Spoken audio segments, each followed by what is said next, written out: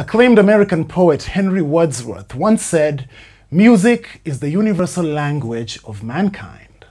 And so when you're nodding your head or tapping your feet to one beat or another, be it jazz or rumba or gengetone, it means you are connected to a beautiful, worldwide musical cosmos to which we all happily belong.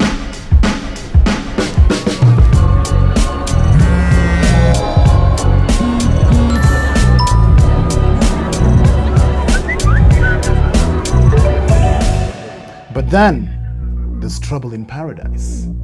A new notorious band has arrived, and their name, quite the mouthful: Orchestra MalMisDisAmpPropaganda.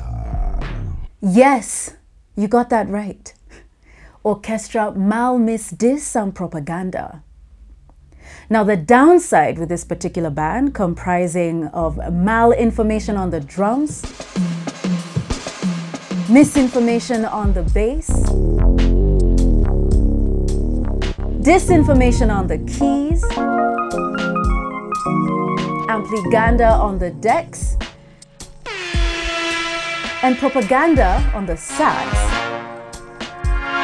is that unlike what Jamaican reggae legend Bob Marley once said, that the good thing about music is that when it hits you, you feel no pain, the ballads churned out by this particular ensemble do make you feel pain when they hit you. And no, you don't feel pain because the music is somber or it's a dirge.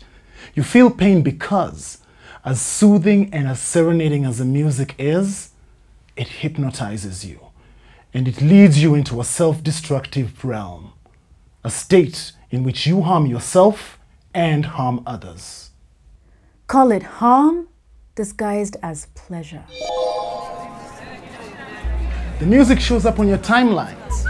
You scan it, enjoy it even, then you press forward, retweet, like, or comment.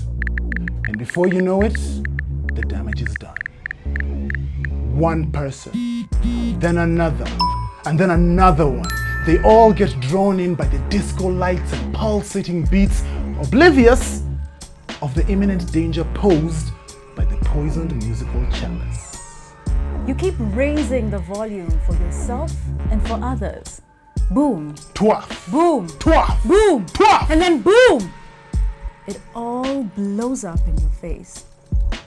But do you really know Orchestra MalMisDisAmpPropaganda?